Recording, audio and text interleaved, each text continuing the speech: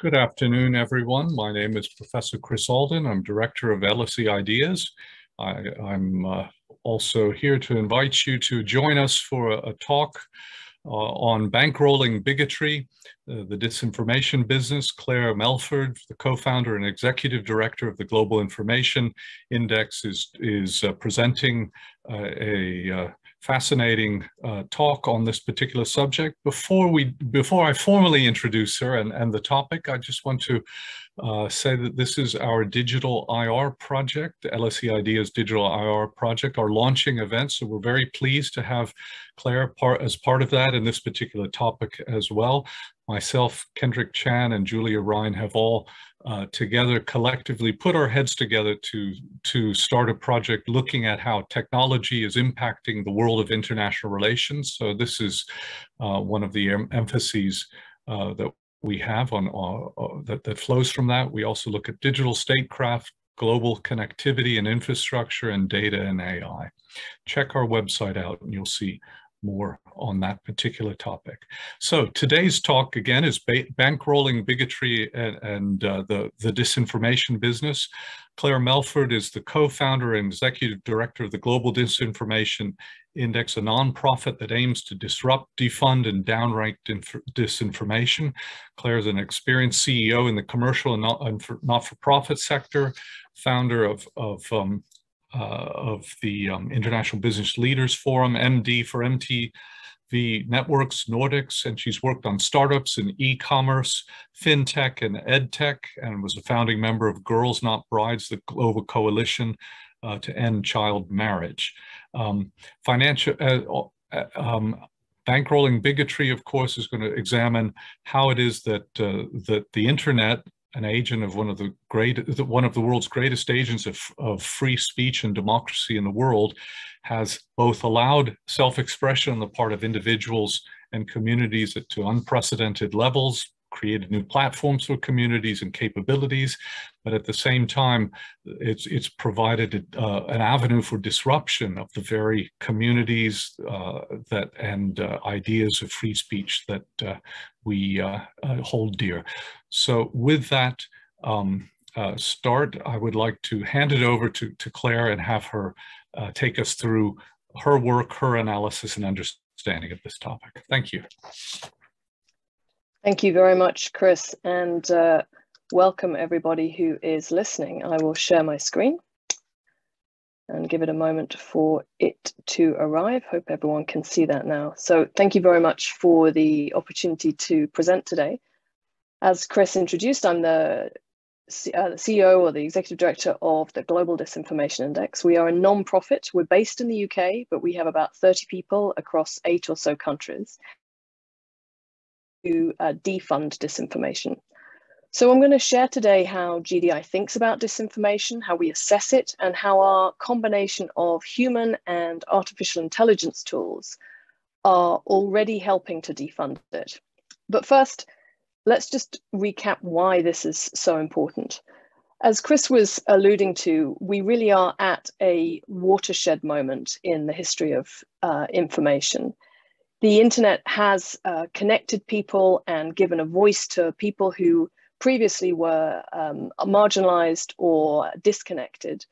But those self-same tools of social media, the ability to create content at will, and the ability to get that content monetized have caused or created a situation where those same tools are being corrupted and exploited by those who seek to control and disrupt our information ecosystem. And this is something that was predicted by Marshall McLuhan in the 1970s and labeled as 5th generation warfare. Network on network, using loosely affiliated groups of citizens immobilized by a decentralized attack on the integrity of the information situation that they find themselves in. So this really is, the stakes could not be higher. But one of the first things we need to do is define disinformation. And there are as many definitions as there are types of disinformation in the first place. But our definition of disinformation at GDI is perhaps one of our most profound innovations. Simple definitions such as we used to see in the last few years, that are based on truth or falsehood, don't pass the most basic Father Christmas or Santa Claus test. If disinformation was defined as simply lying on the internet, we'd all be clamoring to remove mentions of Santa off Facebook, and yet we're not. But at the same time, the Breitbart News website used to have an infamous section called Immigrant Crime, and you can see it on the slide here. And that section, technically every story in that section was true. It was a crime committed by someone who was an immigrant to the United States. But it's a poignant example of disinformation because it's an intentionally misleading narrative that immigrants commit crime at disproportionately high rates compared to native-born Americans, which is statistically untrue. So it allows us to get to a much more useful definition of disinformation. Cherry-picked elements of the truth, potentially, creating a misleading narrative. And those narratives are adversarial against, could be a group, an at-risk group, people of color or different religions, races, genders, people of different sexualities, or they could be adversarial against institutions like the media or the police or the judiciary. Or the third category is narratives that are adversarial against science itself. And we see that a lot in disinformation around the COVID vaccine or the coronavirus pandemic in general, or 5G conspiracy theories, or climate change denial. So an adversarial narrative, which is the phrase we use more than disinformation, is one that sets the reader subject, and the subject can be in any one of those three groups. And it leads us to perhaps a more useful definition of disinformation, which is instantiated through these different narratives. It is not saying something is or is not disinformation, but it is saying content on this site or this particular article is content that is anti-immigrant, content that is anti-women, content that is anti-Semitic. And that becomes a lot more useful when you're trying to disrupt the distribution and the funding of disinformation than a black and white label like it's disinformation, it's not. So we think of the disinformation threat landscape in a two-dimensional plane, with motivations varying from political or ideological, such as you might see with state actors, through to purely financial. And the actors who are behind the creation and the sharing of this disinformation vary from highly organized influence operators to grassroots trolls and let's call them politely business people just in it to make the money. And while there'll always be geopolitical information operators, the vast majority of the volume of online content is done for money. The attention-based business models that drive the modern internet create perverse incentives to create and disseminate disinformation because it's the emotive content, a content that triggers our negative emotions of fear, hate, greed, anger, disgust, that is much more engaging than more factually accurate or more neutral content. And when we click, we scroll, we comment, and hence we spend longer on the site or on the social media feed, and hence we are available to be shown more ads. So one can summarize the disinformation business model as outrage equals clicks equals dollars. But how many dollars? How big a problem financially is this? How much money is going to these highly disinforming, polarizing, divisive sites that are undermining our democracies? Well, the truth is that nobody knows. In 2019, we at GDI had an attempt at quantifying it, and we came up with this figure of about $250 million. And we based it on, at that time, a very small sector, about 20,000. And across those sites, at least this much money, this much advertising revenue was ending up on those sites a year. And you can see on the slide, there were a range of different ad tech companies who were placing that money there, the intermediary between the publisher, the owner of the website, and the advertiser who's advertising on that site. And you can see one company standing out above all others there, which is Google. And it's important to stress that we can only see into what's called the open web. We cannot see into the closed walled gardens of Facebook or Twitter or TikTok or Instagram. So we are only here looking at the open web. And the harms caused by this online disinformation are very real, both to people, but also to the advertisers who are funding this. And we've talked about the obvious harms of racist violence triggered by harmful narratives on sites like Breitbart about immigrants committing crime, or the very obvious emergencies that have been created by COVID disinformation over the last 18 months. But it's also true that disinformation is brand unsafe. And last year, Omnicom, one of the large media agencies, found that over half of millennials and Gen Xers were influenced by where a brand's ad appeared, and that household brands appearing alongside harmful content being 3 to 4 times more unlikely to purchase from those brands. So to give you some examples of what this content looks like, here is a particularly lovely example from a site called DC Dirty Laundry, and the story is about how COVID isn't just isn't a pandemic. It's actually an extermination plan for the whole of humanity. And you can see that a travel brand, Agoda, has been caught unavoidably next to this content and is therefore funding this sort of content. And you can see that we've identified the ad exchange there as being a company called Ad Supply. This next one is a sort of an interesting example which merges many narratives. So we see here a site called American Greatness, which is one of the most pernicious purveyors of all sorts of disinformation, merging 2 different sorts here. The article is about how equity, which is code for racial equality, and climate change are basically twin paths to socialism. And this is the ad on this has been served by Amazon. Another example, this is climate change denial on a site called WorldNet Daily.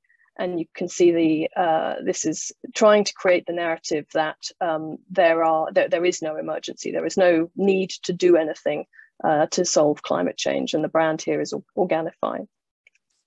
And one example just to show that this is not just an English language problem. In fact, the problem is probably more acute in other languages. This is a Spanish language site, Alerta Digital, talking about how 1/3 of deaths in the United Kingdom from the Delta variant are amongst those people who are vaccinated, which is clearly untrue. And it's Chipotle who has been caught next to this ad unwittingly, and unfortunately for them has funded this highly dangerous disinformation about vaccines.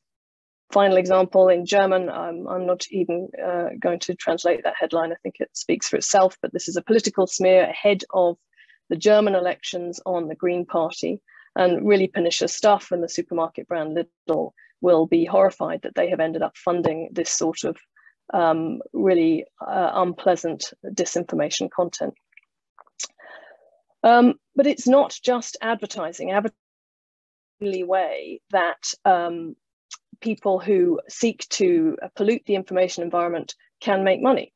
They can also make money from e-commerce. It turns out that T-shirts and hats and other sorts of merchandise are also a very good way of monetizing your content. So this is from, and we see this happening across all of the e-commerce companies. Etsy, eBay, Amazon are all providers to people monetizing QAnon conspiracies or COVID conspiracies or anti-Semitic conspiracies about the global elite, secret cabal of people controlling the world. We did a study in last year ahead of the US election, looking at the ways 70 hate groups in the US monetize themselves. And we found hundreds of different monetization strategies, not just the e-commerce. We found payment systems like PayPal and Stripe. We found cryptocurrencies being used. And these were being used by groups such as those who were prime movers in the January the 6th insurrection at the US Capitol, a group all of whom's leadership have been indicted by the authorities, are actually a charity in the US. So you can get tax relief on your donations to your chosen militia extremists intent on insurrection. Now, it's important to point out that since we published that report last year, some progress has been made, and many of the companies listed here have taken action to prevent their services being used by some of these hate groups, or have created terms of service that would prohibit it if they didn't already have them in place. So the problem is big, the problem is broad, and there are many companies who are inadvertently or negligently allowing their services to be used to fund this harmful content. But what do we do about it? Well, there are a whole host of efforts out there to combat the problem, but we think it's really a whole of society problem, and therefore it's going to take a whole of society response to solve this. And while things like fact-checking have a very important role to play, because a lot of disinformation, as I hope I've shown, is not just whether something is true or false, it escapes from the limits of fact-checking. Something can be factually accurate, but still extremely harmful. And also fact-checking is largely done by people. Automated fact-checking is not yet a reality. And the scale of harmful, toxic, divisive sites is such that AI has got to be part of the problem. Many of the initiatives that are tackling this problem are also commercially driven. And I think when you are assessing whether content is low risk or high risk of disinforming, it is challenging to have a commercial motive when you do that, because it can create conflicts of interest or perceived conflicts of interest. So I'll just take you through how GDI does it. One of the most important innovations here at GDI is that we use a combination of human assessment and large-scale automation and machine learning to achieve both high-quality assessment of news sites on their risk of disinforming, but also scale. So traffic on the web is distributed exponentially, with a small number of sites receiving outsized traffic, and then a long tail of sites that can be just as influential when taken together. So for the high-profile sites in any given media market, we employ human-powered journalistic integrity reviews based on something called the Journalism Trust Initiative, which is an ISO standard for journalism, an international standards organization standard for journalism. But for the long tail, we employ machine learning. So just quickly on the human part, what we do in the human part of GDI's assessment is we look at about 30 to 60 sites in any particular positive reports here from South Africa and the UK, and we work with partners in those markets to assess the content from those 30 sites. And we do it in a way that is as anonymized as possible, so that there can be as little a bias brought by the researchers to the determinations of risk as possible. So what they'll be looking at is text files that are completely stripped of any identifying markers, so that they won't be influenced by the masthead or the presentation of the content on the site. We do it using, as I said, the Journalism Trust Initiative criteria, and we look both at the operations of a site. How is a site, how is a newsroom organized? Do they have clear statement of editorial independence? Do they have a clear corrections policy? Are they clear about who funds them? But also we look at the content of the site, and this is where it's really important to strip out any of the identifying features to avoid or to reduce the chance of bias creeping in. We've done that across, or by the end of this year, we'll have done it across about 19 countries. So that's how we do the human review of the largest sites that get the most traffic on the internet. For everything else, we use AI. And we actually instantiate our definition of disinformation, this adversarial narrative topics within the technology. So each adversarial narrative is given its own machine learning classifier, which then allows us to search for content that matches that narrative at scale. So you'll see on the top right of this some colorful bars. These are screenshots from our internal dashboards of our technology stack. The colorful bars, each of them represent a different narrative. So you can see misogyny, Islamophobia, anti-Semitism, anti-Black content, climate change denial, etc. And the height of the bars shows how often that particular classifier has been triggered that day. And the chart on the bottom, the blue lines, is just the volume of content that's being crawled by our crawlers at that moment. So we have about 500,000 domains that we crawl every day. We look at hundreds of millions of pieces of content. We have 20 different adversarial narrative topic classifiers that we look for content in, and it works in a range of languages. So far, it's available in 6 European languages, and next year is all about branching out into more complicated languages in Asia. So this combination of human review for the top 30 sites in a country and the machine learning platform has allowed us to assess and to give risk ratings to over 500,000 news sites from around the world in multiple languages. What we then do with that data is we provide it to the advertising technology companies who are the ones placing the ads on the websites on behalf of advertisers. So if you think back to earlier in the presentation, I was identifying different technology companies like Google or Ad Supply or Rubicon, who are the tech company placing the ads. By giving this data or making this data available to them, they are then able to allow advertisers a choice about whether their ads end up. When we first made this data available about 12 months ago, we've had a new company signing up pretty much each month, which does demonstrate that advertisers are beginning to care significantly about where their ads end up and about what sort of narratives and what sort of harm their advertising dollars may inadvertently be creating.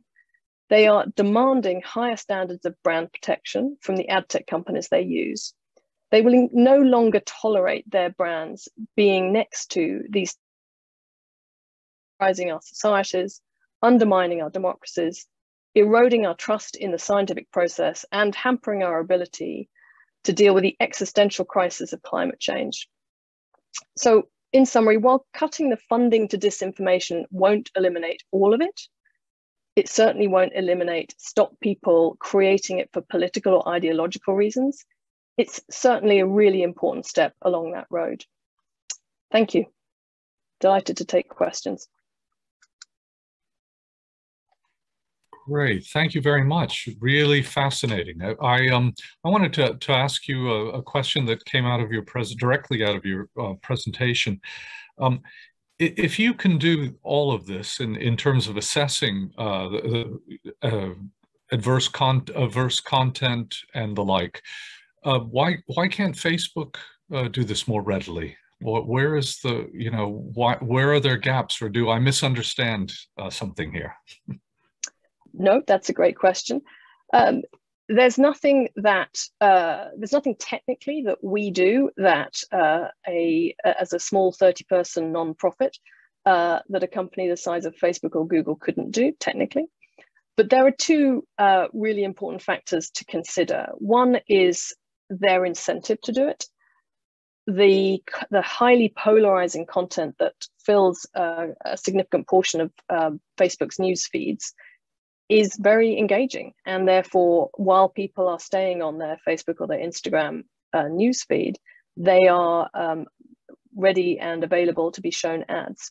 So there is a real conflict of interest, particularly for companies like Facebook, to reduce the engagingness of their content. Even if that were not true, I don't think we want to live in a society where decisions about which content we get to see, which content is returned top of our search page in our search engine, or which content is put at the top of our newsfeed, are made by a very tiny number of white men in Silicon Valley. we certainly don't want those decisions made by government either. So I think we need to evolve towards a new model where the middle layer, the civil society organizations, play a key role in providing assessments of content online, which the technology companies can use as part of the signals that they use to determine their ranking decisions. The situation we're in now is that all of those decisions are in fact made by people within the commercially driven, unelected companies like Facebook and Google. And we really need to avoid lurching to the opposite extreme where these decisions are made by government through inept regulation, but rather move towards a middle way where companies have to take third-party data about the quality or the riskiness of content into account, but it is third-party assessments, not government assessments and not Facebook or Google's assessments. Thank you. I see a question from Joy, who's a researcher at a geopolitical consultancy, and it touches on some of the things we just spoke of, but I'll ask her question directly to you. Is this a problem with the business model of online advertising in general? What is the root cause of the problem, and what can be done about it instead of fact-checking later? Yeah, so absolutely, it is a business model problem. It's not, clearly some disinformation is ideological. The Russian state or the Chinese state or the Iranian state will, or any government, frankly, will continue to put out messages that they view as favorable to them. But from the technology company's point of view, the way they get the way they monetize themselves is through advertising. And from anyone who is a content creator's point of view, the primary way to monetize yourself is through advertising. And in a world where there are no barriers to entry, no barriers to creating content, if you want your content to be viewed, if you want your content to get attention, you've got to make it engaging. And the way to make it engaging is to tap into our negative emotions.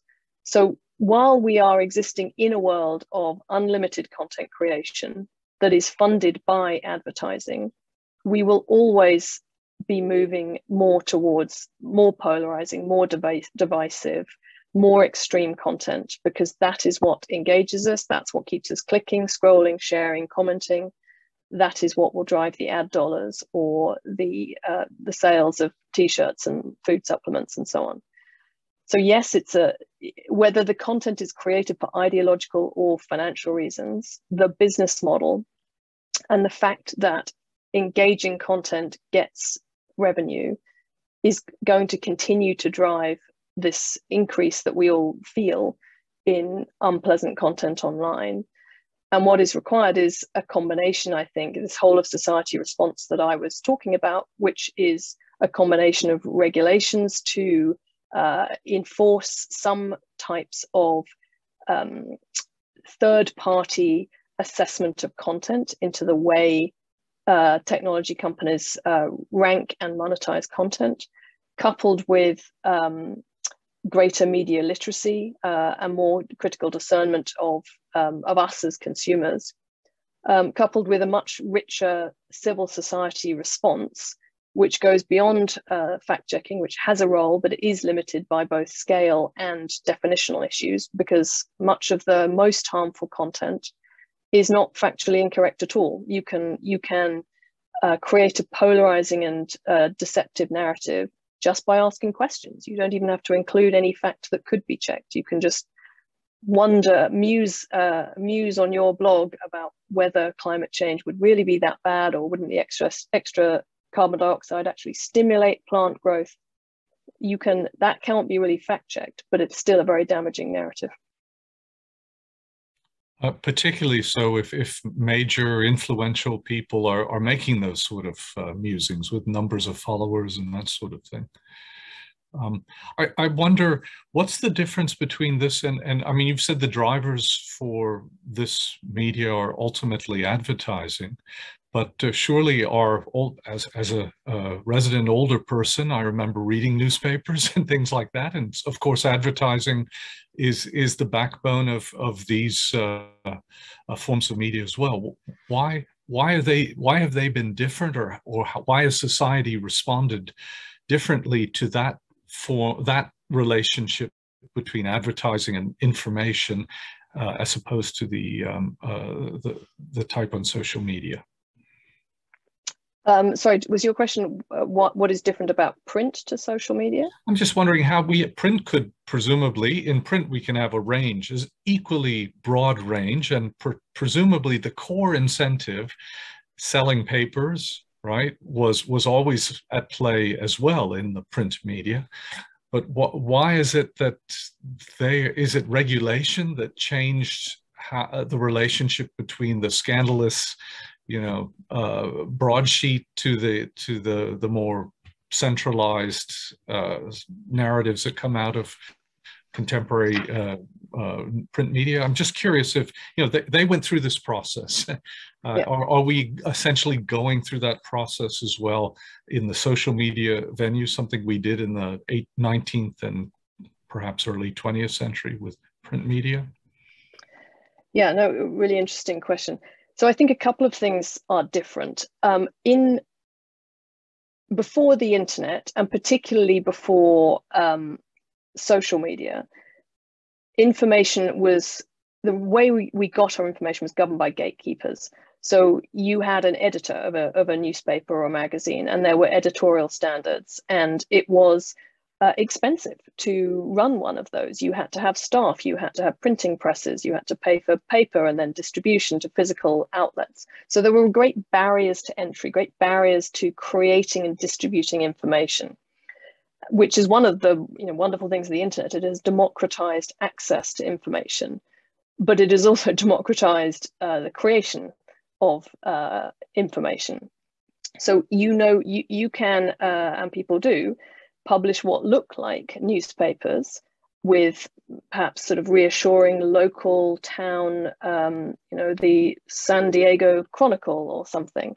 They sound very much like bona fide newspapers, but in fact they are content farms that are spreading particular political narratives, and they are replicated across 30 or 40 different cities in the US, or it happens in other countries as well. They look like what we used to know of as print publications with the same editorial standards, but in fact there are no standards, there are no barriers to creating that content. So that's the first thing, is that the gatekeepers to information went away. The second big trend that has happened over the last 10 years in particular is that when I used to work in television and in the early days of the internet, advertisers used to buy placement, and now they buy people. So advertisers used to buy placement on a particular publisher outlet or a particular television channel or a particular newspaper.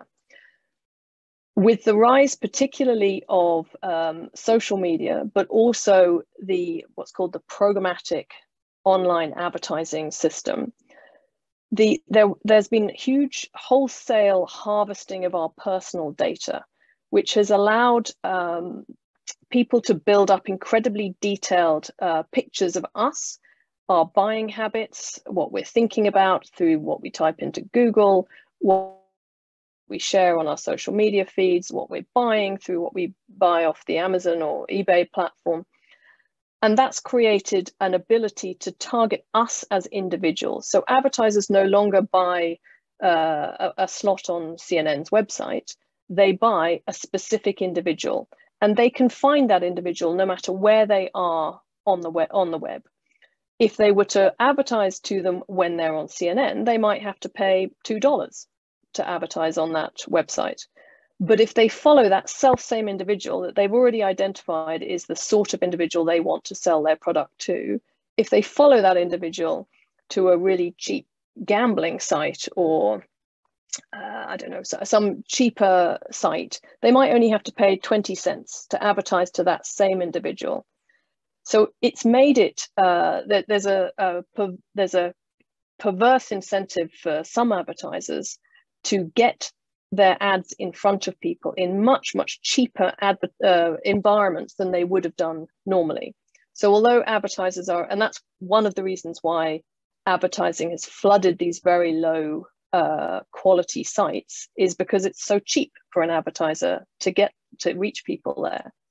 What we're seeing now is, as the damage caused by these very toxic, polarizing, divisive, dangerous, sometimes dangerous sites, there is a backlash against that, which is now leading advertisers to demand much higher standards. Thank you. No, that helps understand that very much. Here's a question from Peter. Do authoritarian countries like China and Russia have a part in exacerbating the issue, or is the issue largely a profit-driven one? It's both. It's absolutely both. So there's a lot of examples of Russia pretty much, I think they even gave us the word disinformation, and have been masters at what's called information operations for 70 odd years now. And disinformation has been around for as long as people have been speaking to each other. But the Russians certainly have a very advanced playbook of how they try to, if I can use the Steve Bannon phrase, flood the field with shit. They will pump out multiple different conflicting narratives in response to the poisoning of the Skripals in the UK, or the downing of MH17. Not because they expect anyone to believe one specific story that's pumped out on one Kremlin-aligned network versus another, but because the aim is to confuse and wear people down, so they no longer know what to believe, and so they do not trust anybody. So from the point of view of a state actor like Russia, the aim is to undermine people's confidence and trust in particularly democratic government and democratically elected societies and institutions. That content is also very engaging, and more engaging than perhaps a sort of detailed Bellingcat inquiry into what actually happened to MH17, and therefore it will get more people to click on it. Therefore, it is also useful to those people who want to earn money for it. So you can't really separate the politically motivated, the ideologically motivated, from the financially motivated. And in many places, they are the same thing, because what those in power are trying to achieve is maintenance of the status quo. So undermining the will and the confidence of their citizenry in changing the status quo is ultimately the success that they're trying to get to. Thank you. We have another question, just a short one, I think, is do you have any plans of expanding into Eastern Europe? By Saso Vinovsky. We've certainly done several of our human-powered media market reviews in Eastern Europe. We've done ones in Georgia, and we will be doing Ukraine later, I think early next year, actually. So we have done a range of countries, and the point I will make is, while that gives us really interesting added data on which sites within a country are low risk and therefore good places for advertisers to place their money versus high risk, they should definitely avoid placing their ads there. Ultimately, the plumbing of the internet, the technology layer on which all of these sites are served on and through which all of us access these sites is the same. And it is largely American companies who provide us access to these sites, whether we're looking at them on Google or Facebook or Twitter or Amazon, or many of the smaller platforms too, are all American companies. And the level below that provide a lot of the ad tech services and the website hosting are also American companies. So while a geographic focus can be really useful from the narrative perspective to understand what is the latest narrative that is going to be weaponized, the solution is often is really to target those people who are the plumbing of the internet, and they are often American companies. And you said something about other languages at the very beginning of your remarks. So other languages were even more than English, I assume, were even more prone to this. Is that, can you elaborate upon that particular point? Sure. So the internet is largely English language. About 50% of all the umpteen billion websites on the internet are thought to be in English, with Spanish the second most prevalent language that appears on websites. And of course, not all of the sites on the internet carry advertising. But there are what we see, particularly coming out of the Facebook files that have been much in the news in the last month, is that the version of Facebook, for example, that we see in the US is actually the best version of Facebook there is. They have plenty of moderators. They invest hundreds of millions of dollars in curating the newsfeed of English language speakers, largely based in the US. They don't even understand many of the languages which are used on their platform in other parts of the world. They don't even have content moderators who speak those languages. They have no AI tools trained in those languages. So what happened a few years ago in Myanmar with the persecution of the Rohingya Muslim community is just one of an increasingly prevalent trend of unchecked, highly polarizing, divisive, and deeply dangerous content that is rife on Facebook. So while the advertising tends to flow to the majority language on the internet, to the English language, there is a huge problem with Spanish language disinformation, particularly targeted at Spanish speakers in the US. And when you get to the smaller languages, it may be less about financial motivation, but there is even less focus and attention paid to it by the platform. So it's an increasingly concerning problem. Thanks. And we have another question from Kendrick. How can one spot fake news or disinformation given the proliferation of, quote, news, unquote, nowadays? Is there any golden rule of thumb?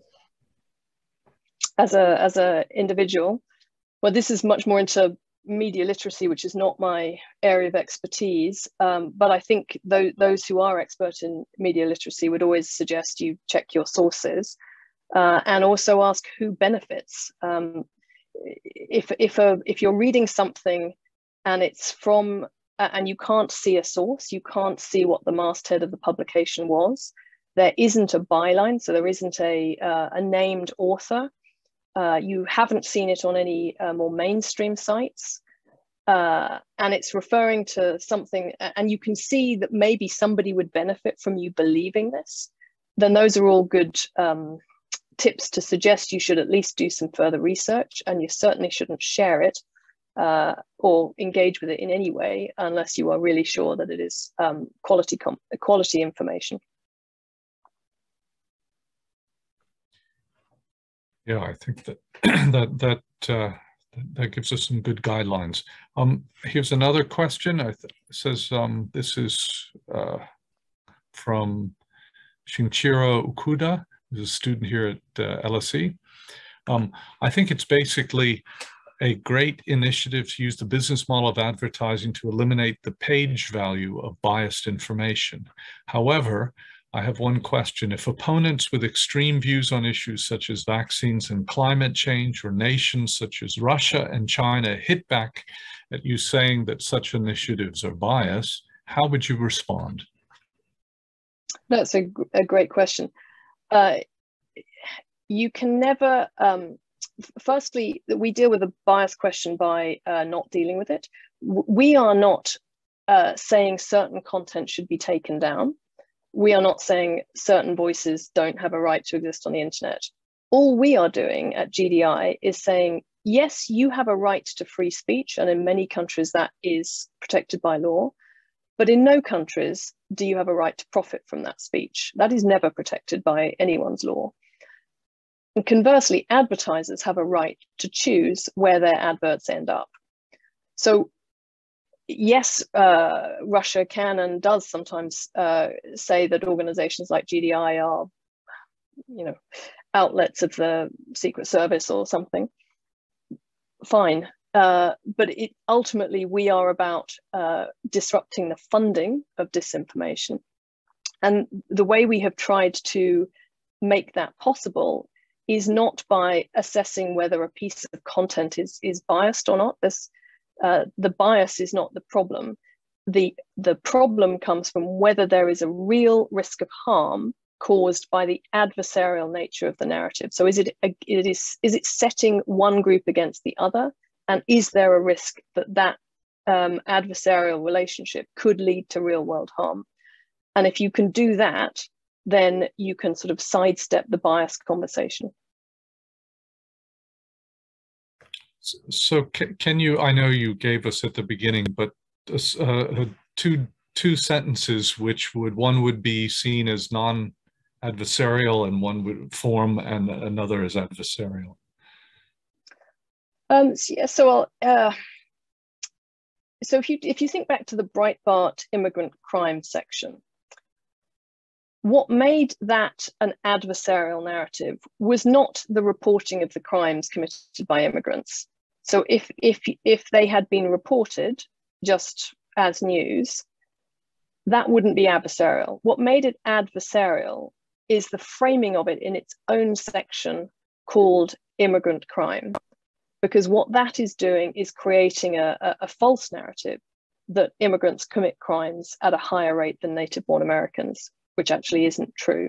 So it is the framing of that particular piece of content, not the veracity of it, that is adversarial.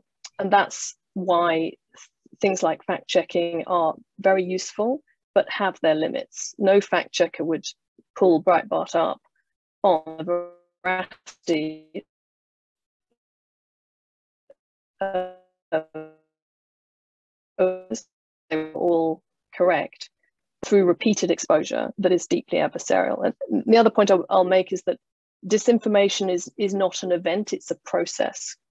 We don't become radicalized into certain points of view by a single piece of content, but the repeated exposure to narratives like immigrants commit crimes at a higher rate than native-born Americans over time creates a really divisive culture, which can lead to real world harms. And I think if January the 6th did anything positive, it was to show that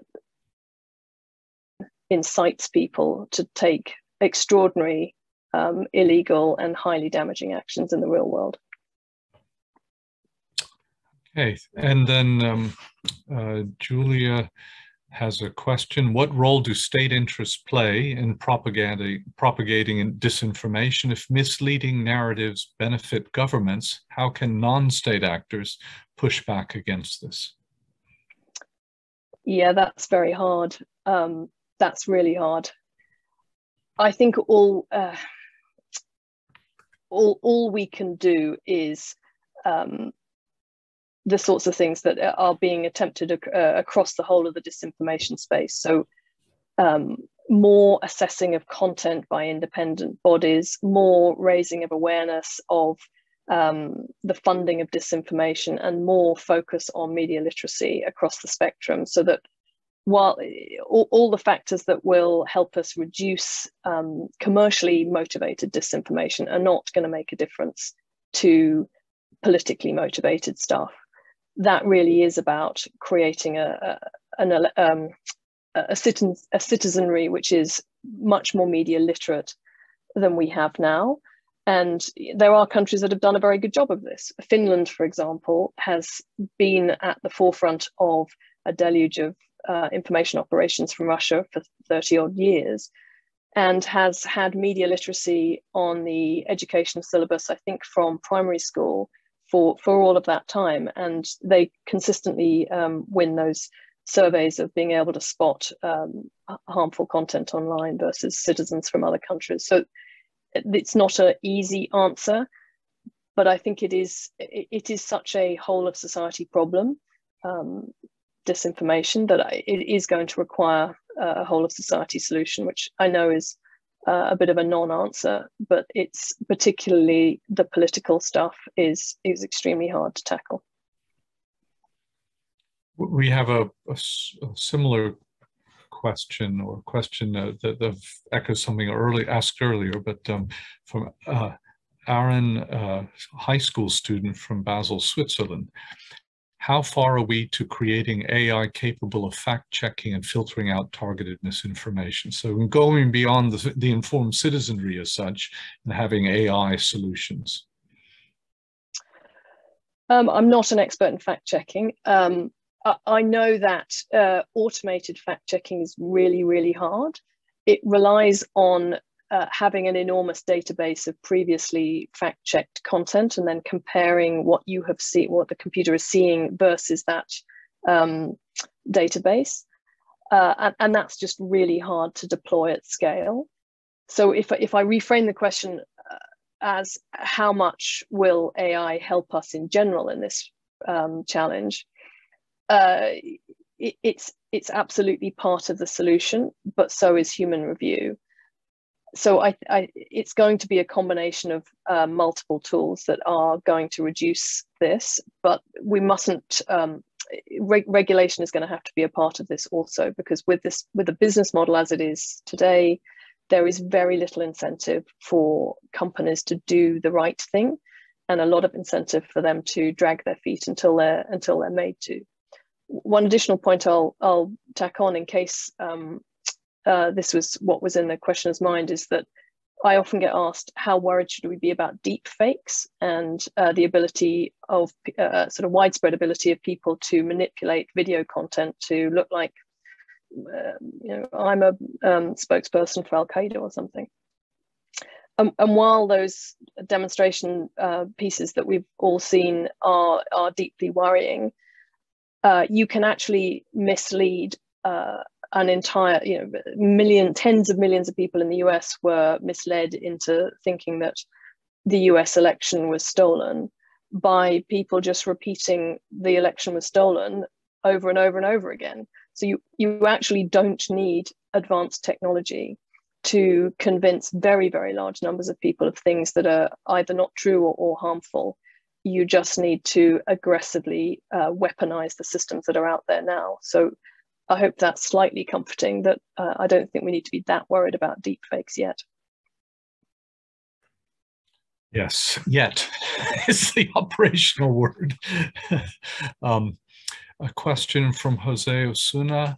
Have you used your approach to disinformation and adversarial discourses in the context of politics? It would be very interesting for scholars in the area of populism and radicalism to be able to classify and detect some of the content you study. If that's I'm not quite sure what the question is getting at there. We certainly make our data available to researchers. So if there are researchers out there who study things like radicalization, we're always open to doing data sharing arrangements with research organizations. There is a big overlap between radicalization and disinformation. I said earlier that disinformation is not an event, it is a process. And that process of radicalization, whether it be to a particular religious extremism or the radicalization of people like the Christchurch massacre shooter, they all happen through a process that we think of as a funnel, a radicalization funnel. You can think of it a bit like the marketing funnel that many people will be familiar with. People start off looking at content that is perhaps maybe just a little bit questioning of whether the current government approach to lockdowns is the best or something. And the way algorithms in social media particularly work, it will lead them to more extreme versions of that content. So relatively quickly, no matter what you go onto YouTube or Instagram looking for, within a matter of days or weeks, you will be looking at the most extreme version of that content online. So I often sort of joke, if you go looking for a muffin recipe, you'll end up within a few clicks or a few scrolls looking at extreme veganism or anorexia content. So there is a real radicalization process, that is inherent in this engagement-based business model of these companies, and that is why I think we're seeing an increasing number of people adopting these very radical views, which are far outside the mainstream. One last thought. Does liability matter in terms of people pursuing these sites, or the individuals curating these sites? Would stronger regulatory regimes involve that kind of response? So giving them a financial cost, or perhaps even tagging that to the advertisers themselves who choose to put their ads on those sites? Yeah, I mean, there's a huge school of thought about in the US. It's known as Section 230 reform, to reform the carve out of liability that the internet companies have from content carried on their systems. I think that is. I think that's problematic. There may well be. I think if you try to regulate content, that gets you very quickly into some uncomfortable areas of government regulating speech, which is perhaps not where we want to be. And ultimately, what people say is not the problem. It is whether what they say is amplified and put in front of millions and millions of people. So it's actually the amplification algorithms that are the cause of the harm, rather than the content itself. If I can stand on a soapbox in Speaker's Corner and shout whatever I want, but if I have an audience of 3 men and a dog, it world harm from that. So potentially regulating the algorithms rather than the content, and making companies liable for what they amplify might be a route. But there are legal scholars who will tell you that that will also have just as much of a chilling effect on free speech. So these are very live conversations being played out at the moment. So it seems we're in the middle of really figuring our way out of this dark, many rabbit holes that we've found ourselves falling down. Well, thank you very much, Claire. It's been a really engaging and absolutely crucial discussion that we've had today, and the work that you're doing is part of, I know, is part of the answer here. So we're looking to you and others like yourself to guide us in this regard. Thank you very much, and thanks to all our listeners and the questioners as well. And again, it's those of you who are interested in pursuing further LSE IDEA events in the digital IR sphere, please do check our website. We have a lot of content emerging with this new project there. Great. On that note, thank you for joining us, and see you all very soon. Thank you, Claire, once again. Thank you.